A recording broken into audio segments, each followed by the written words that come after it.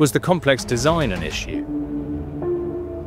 You know, when you look at the original plans, you might say this looks like it's going to be a cable stay suspension bridge, like the Sunshine Skyway, the Queens Ferry Crossing, you know, other bridges around the world.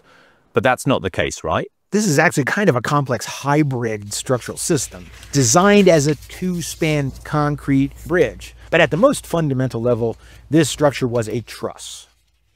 You see trusses all the time in the world around you.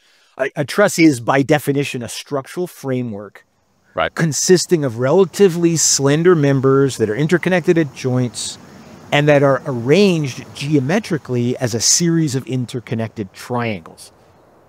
Now, of course, the FIU Bridge was a truss of a different sort.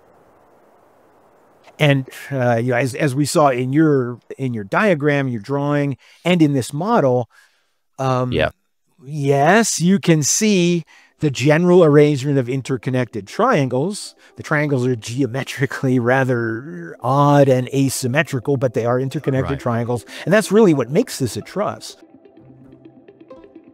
If you want to know more, you can hear the full story behind this disaster and others on our Why Stuff Fails channel.